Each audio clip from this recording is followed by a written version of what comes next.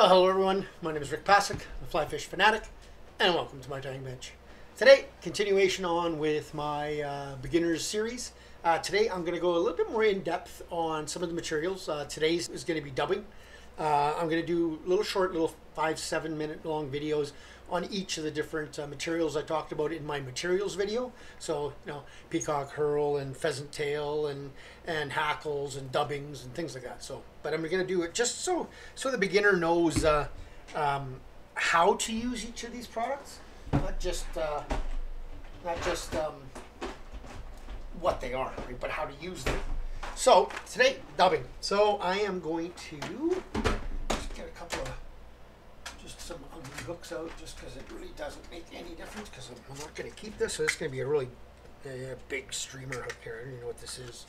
It's in an old old GM fuse box thing. I picked these up at a garage sale, but they're huge, so that doesn't really matter for what I'm doing. So let me start here. There's so many dubbings on the market. You can get naturals, you can get synthetics, you can get it in little packages. So we're going to stay here for a sec like this, but you can get dubbings in packages like this. This is a semi-seal dubbing. You can get, again, packages like this. This is from Semperfli. This is their ice dubbing.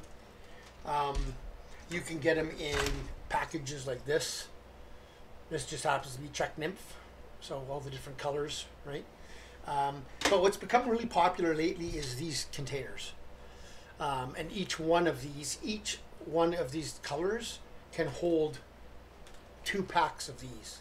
So it's usually about, I think it's 2 ounces, I think. Don't quote me, I'll double check it. If it's not, I'll put it in the description, but pretty sure it's the normal pack is 1 ounce, and each one of these slots can hold 2 ounces of dubbing. Right, so and then you can get so many. This one happens to be the Spectre dubbing from Hens. This is the super fine dubbing from Natural Blend from Semperfli. So it's got all the more natural colors. Some of the flashes on the back end, I think those I added myself, I think. Here's some Hens hair dubbing. So this is rabbit, just colored and dyed from Hens. Here's Semperfli's sparkle dubbing.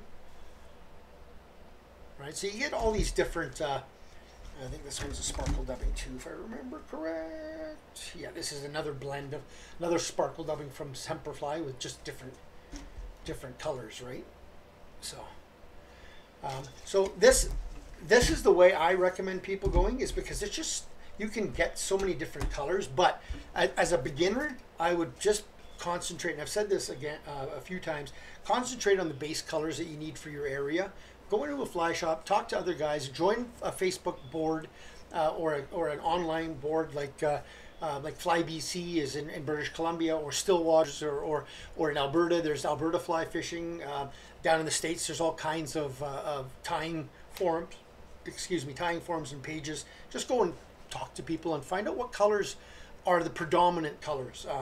I would say black, green, red are the 3 top colors, but there's different shades of black, different shades of green, different shades of red, and then do you want, like, this is a hard dubbing, they call it, from Hens, but you can see how it's a lot more natural colors than this is, right, from Hens.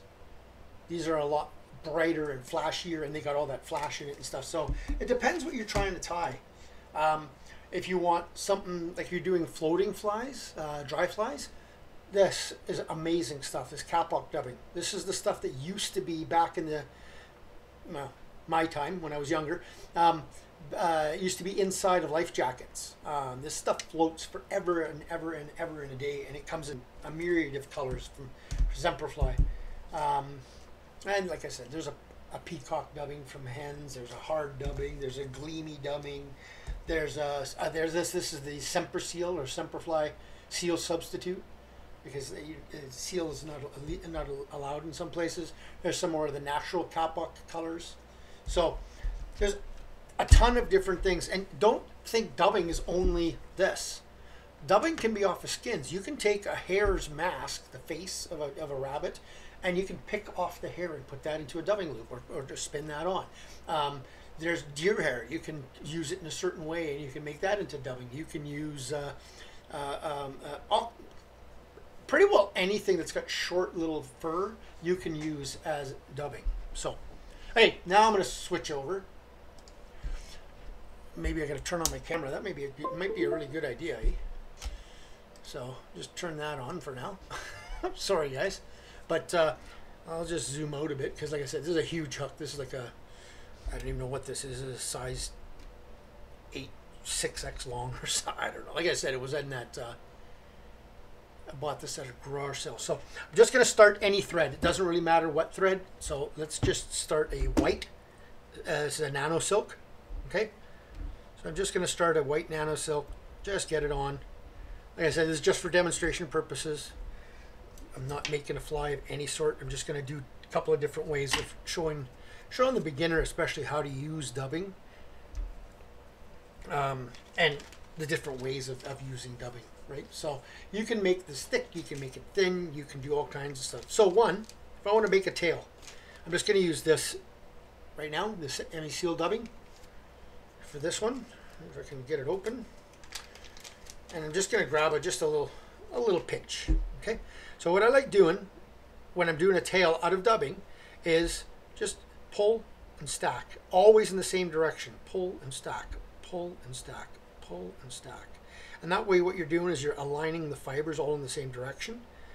So now I like just getting it into a little pile and just kind of rolling it in my fingers. If some comes out, put it back in, right? And just want to align it. Okay, so there is my little stack. So now what I can do is roughly in the middle of that stack. Now it's not, again, it's not in the right place. I should probably, for this one, I should go back further, but I don't really want to be in that hook area. So just gonna pull that down once, twice, 3 times, 4 times, nice and tight. Go in front of it. So now I can fold this back and I can go right over top of that and tie that in. Oh, and I just cut my thread on the hook. That's why I wanted to stay away, because I'm just trying to show you guys I'm not really paying attention to the hook tip here. Let me just see if I can get that out. I just broke my thread, which is almost impossible with this nano silk. So just get it back on there. Doesn't really matter, like I said. And then I go over top, 5, 6, 8, 10 turns, however many to secure it. It's up to you. I like going at least 5, 6 times. Just gonna get rid of this extra nano silk tips here. Just hold on, sorry. These nano silks, these GSPs, these any of these types of things, they're tough as nails. They're really hard to break. But they're also really hard to cut. So, okay, then I take a brush and I just give that a brush out. And now imagine this was a smaller fly, right? And there's my tail, and it's not going to come out. It's tied in. It's doubled over, tied in. So that's one way to use dubbing for tails. Okay. Now, if I wanted to tie a leech style pattern where I want the dubbing to pull back and flow. So now I'll do the same thing again. This time, not the same thing, but I'm going to get the same material again. Okay, and what I'm going to do this time is called a dubbing loop. Now there's several ways of doing dubbing loops, but you come forward, pull some out, put your finger, I got my finger in on the thread, lay it on top of your thread. So now I've created a loop here, okay? And then just go back over top of that stuff all the way back to where you want to be. Then put your excuse me, put your bobbin, excuse me, something in the air. Put your bobbin back over top of it, wrap over top again, over top of it. This just helps lock it into place. Okay, so now I've got this loop. Okay, you can see there's a loop there, right? So now I take my spinner, whatever kind of spinner you like. I really myself prefer these cheap $5 ones. I don't really like the ones you spin and all that. So I use this, or I don't know if I've got it handy, this, the coffee frother. So it usually has the frothing end on it, but I just cut that off and put it into there. So now I can put that in and just go done, right? And it spins it. So that's another way. I usually use that one for bigger flies. But so there's my loop. Now I take wax, and this is important, guys, especially with these GSPs. Wax, wax, wax. Okay, wax your thread. Then I take my material that I have, my dubbing, and I do the same thing again. I pull it and stack it, and pull it and stack it, and pull it and stack it. Then I'll take that stack and I'll put it in between, let it go. So now it's in between. Okay, but then I need to spread it. I spread it out up and down the dubbing loop. So there's my, that's what it looks like. Okay, then I hold here, hold just above where the thread, where the material starts. So there's material. This is right here where my finger is just thread. Just hold on, my dubbing spinner. Just one of the legs came out. That's just thread past there, right? So that's where I'm going to just pinch and spin my dubbing spinner. I just spun it about 20-30 times, and then as soon as I let go, you see it goes into a little bit of a ball, into a little bit of a rope. Spin it again, let it go, and then if you pinch with your finger and push up, you see it'll take those extra spins that are in the thread, and it'll actually move them up into that material. So there's my little dubbing rope. Okay, then I like taking my Velcro. This is really cool, guys. These toothpicks with Velcro on, toothpicks, popsicle sticks with Velcro on it, killer. These with Velcro on it, killer, really well. Stoneful has a one that's got Velcro built in on it. But okay, so now I just take this and I just want to loosen off, make sure those fibers aren't trapped. Okay, some of them are going to come off on your thing, that's fine. Now I go wrap it once fully around. Then I go hold that back, go right in front. Hold that back, go right in front. Hold that back, go right in front until you have used all your material up, or you reach your front or wherever you want to stop, right? Again, this is not going to be a full fly, right? But so then once I get to there, I will go in behind my thread, lock it 3 times, once in front, once behind, once in front, once behind. Cut that off. At this point, if it was near the front, which it normally would be, I would do a whip finish, but I'm just going to move this out of the way, just so it's out of the way here. Then I'm going to take my Velcro again, and this is the beauty. It doesn't look very good, right? But now you start pulling this out with your Velcro.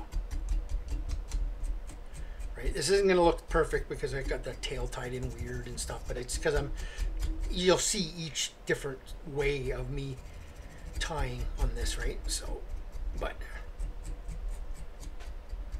and if that's not good enough, if you feel that they're still trapped, you can take your bodkin and just go in there and pull more out, right? If you feel there's more trapped in there that you want to get out, you can just do that, but I find that's usually more than enough. And then when that slicks back, there's your nice little leech body, right? So that's one way. Second way, and I'm going to do the first and third way are similar, so this one's going to be different, and you'll be able to tell. So again, wax my thread, take my dubbing, and this time what you're going to do is you're going to lay the dubbing right on there. Let's see if I can, actually I'm going to zoom out a bit, just, sorry guys, I'm going to go out a bit just so you guys can see what I'm doing down here, okay? Because this is what matters, is down here. Cares about the fly right now. Okay, so I'm just going to lay it on there, and then I'm going to spin with my fingers. Spin with my fingers. Sometimes licking your fingers helps, but always the same direction. Don't go back and forth. That doesn't work very well. Same direction, get it until it's nice and tight. Okay, so there you go. And then just put it on. Again, one in front of the other, in front of the other, in front of the other. But you see how much thinner this is? Now, yes, I could have put way more material on, but this, you can really control your body thickness doing it this way, very easily, and I can taper it, because now what I can do is when I get, just watch this. So when I just started, right, with that material, it just got caught on the hook, I can spin and tighten it. Spin and tighten it. So that'll tighten it as I'm putting it on, right? It's not as loose then, and I can really control the thickness, and I can control tapers and all kinds of stuff doing it this way. Okay, and it's really good for finer materials. So now I'm going to just zoom back in a bit. Do the same thing, take my Velcro, pick it out. Okay, if I want to make this into a leech, but just to show you how much different it looks. You see how it's not as there's not as much material, not as much bulk, it doesn't pull out as nice, right? But that's because this is not meant for that. Doing it this way, I'm just going to dub just a little bit more on just to show you guys. This is meant to do smaller bodies, tighter bodies, and that's how I would keep it. It's just like that, as I did there in the front, right? You just want it a little bit spiky and stuff. It's more for, like I said, smaller flies and stuff. So it's looking gross, right? But so now I'm just going to do another one. So now you can do this with any thread. It's much easier with a GSP. But what I'm going to do is see if I let my, I don't know if I can, if you'll see this if I go right out. No, you can't really see it. But see my bobbin spinning? It's because every time you do a circle it over, puts a twist into the thread. Circle over, twist in the thread. Circle over, twist in the thread. So this is what it's doing, is untwisting or flattening. So now what I'm going to do is just help it along, give it a bit of extra spin until I see that it's flattening a bit, and I'll be able to see that. It's easier with GSPs. They're easier to split. So this is called a split thread technique. Okay, so now I just stop my bobbin, just see where it is. So now it's spinning the other way, so I've overspun just a bit. Stop it.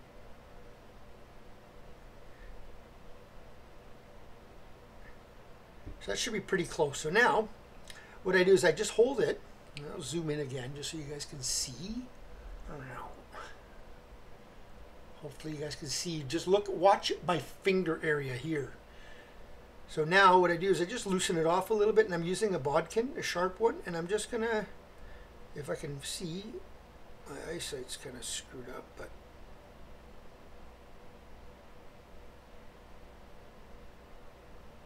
just so you guys know, for those that don't know, I only have one eye. So this kind of stuff's not the easiest for me. So sometimes just doing that, or rubbing it between fingernails if you have them, just helps flatten it and helps break it apart.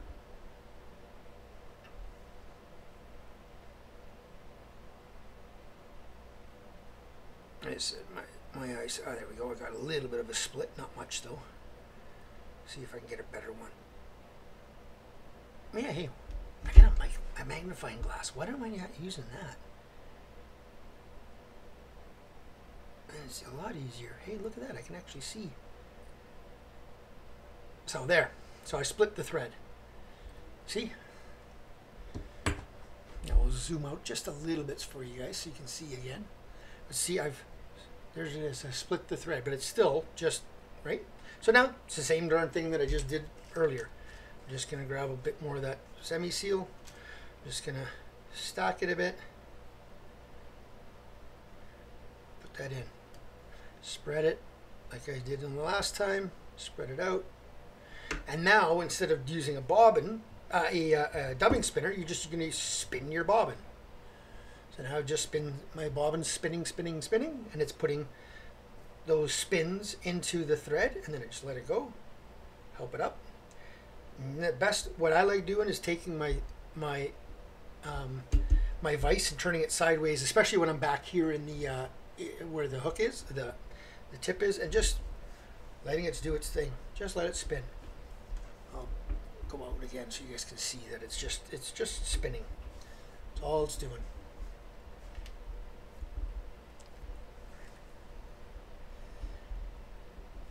Okay. Again, just pull that out with a brush. Hold it back, pull it back, pull it back, pull it back every time. There you go. It's done. Again, pull that material out. And there you go. Right? I'll zoom back in again. Focus. So you can see that that in the front looks a lot like the back. I didn't put as much in, so if I would have put as much in, it would have been looked just like it. But you can see that it really it's a different style than the middle, right? The middle, you get a lot smaller, tighter dubs. Just do one other thing here for you guys, just to show you. So this is another thing I like doing. Let's just say I want to take some of this, because I want some red flash in this now, okay? Throughout. So now I'm just going to take just a handful of the flash, and I'm going to take a handful of that semi-seal that I've been using, and I'm just going to put them together and do the same thing I was doing earlier. Pull, stack, pull, stack. Okay, so I'm just pulling and stacking, pulling and stacking. And you can do this with anything. Take any material, any dubbing style material, and mix it. Take some of the ice dub and mix it in with natural hair, natural rabbit hair mask, that kind of stuff. Right, so now, I'm just going to do a real quick dubbing loop here. Try to do things fast and get screwed up. Real quick dubbing loop, put my dubbing spinner in, take that mix that I just made, give that a stretch out, give her a good spin.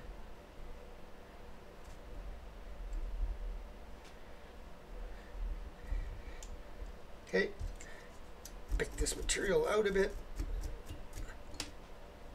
and that ice dub that I just used from Semperfli is really long, right? So this is going to make it a lot longer looking, and it's going to be ugly because it's close to my head here, and it's not, like I said, it's just this is just to show you guys the result of different ways of doing it. Now, since I'm gonna be really pulling out that material with my Velcro, I like putting at least 1 to 2 sets of whip finishes in. One set, just put a second. I like putting a second set in because in case I pull one set out, there's always a backup set.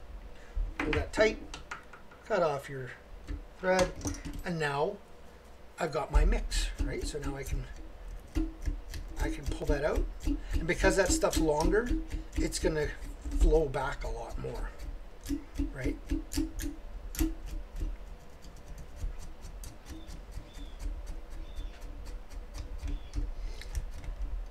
Grab my other brush, and again, if I feel that not everything's been picked out, I can take my my bodkin and really pull out more material if I really want to, but I'm usually not that picky, right? So, and when I get that wet, you see how much more that goes all the way back now? It's because those longer fibers are locked, the longer fibers from the ice dub are locked in with the shorter fibers of this. So this will create the bulk of the body, and this will create a little bit more length and flash. So, but you can do that with, I mean, there's so many things you can do with dubbing. So many different ways of using it, and so many applications. Like I said, you can make small little tiny flies, just make the body. You can do things like this fly here, where there's a bunch of stuff. Doesn't look like much, right? But see, there's a little ball down there, a little ball of dubbing underneath there. That little green thing, that's just a little ball of dubbing, and what that does is help hold everything out, right? So it's not really, like, I use that and I want to have a little bit of sparkle from that in this fly, but I used it more to hold out my hackle, so the hackle breathes on me, right? So it'll do this in the water, it'll breathe, it'll pulsate, right, up and down, but it'll help hold it out. So many different things you can do with dubbing, but I just thought I'd just give you guys a quick little lesson on just a couple of different ways of using dubbing. Like I said, this looks like crap, obviously, but just 3 different ways of using dubbing, which is again a dubbing loop. I actually got tangled up there. Oh, that's why, because I pulled one out. I didn't have it tied off properly, but this would have been in like that, right? And then you can pull that out. So, but irrelevant. So dubbing loop is the first one. Second one is just your hand spun dubbing. Third one is again a dubbing loop, but just called a split thread technique, where you split your actual thread. I like using all three. It just all depends on what I'm doing. If I want really long fibers, if I want stuff to flow back and spin back, I'll use either a dubbing loop or a split thread. So you guys don't stare at an empty vise. I like using a split thread or a dubbing loop when it comes to smaller, thinner bodies where I don't want a lot of spike. I don't want a lot of that kind of stuff. I'll use my hand, just a hand technique. So I'll actually just go back and just show. Since I didn't get to really show that well, I'm gonna show you guys here. Just a little. Where is it? That hair. So this is the hair dubbing from hens. So I'm just going to pick any color, doesn't really matter. Okay, I'm going to get my thread on there. Sorry, just try to make this quick so I don't make this video too long. Cut that off. Bring this back. Okay, so now I'm just going to wax, take any color, doesn't matter for this one. I'll just use this number 22. It's kind of a rusty brown, and I'm just gonna spin it on. And now you see how I'm pulling with it, so now I can make this as thin or as thick as I want. So I'm just gonna come back until it grabs. Once it grabs, now I can spin it, spin it, spin it, spin it.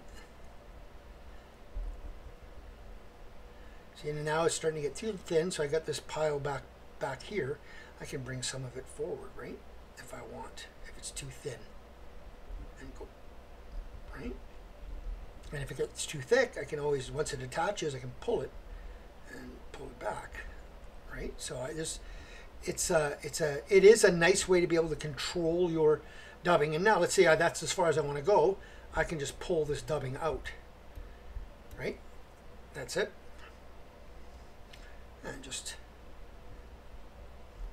tie that off. Now I can leave it like that, or I can take my Velcro and just rough it up a bit, just so it gets a little spikier.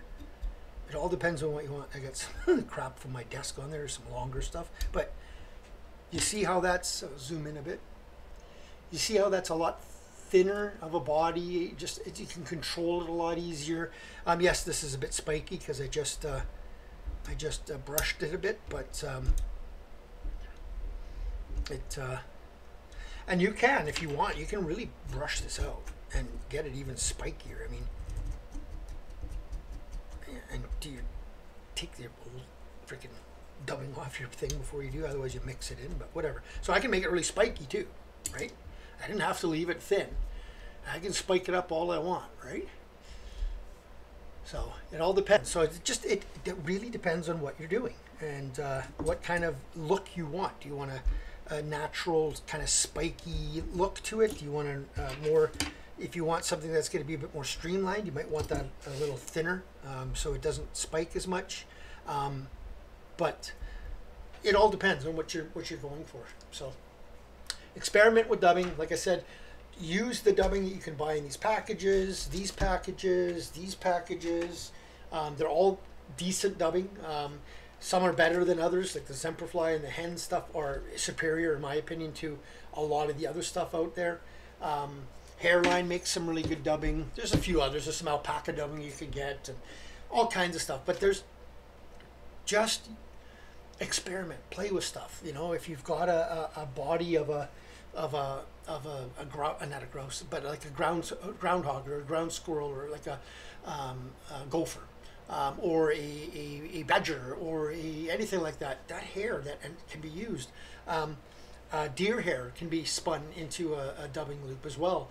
But what I really like doing is especially the winter deer, they've got that underbody fluff fur. Pull that stuff out and use that as dubbing. It's really, really good dubbing.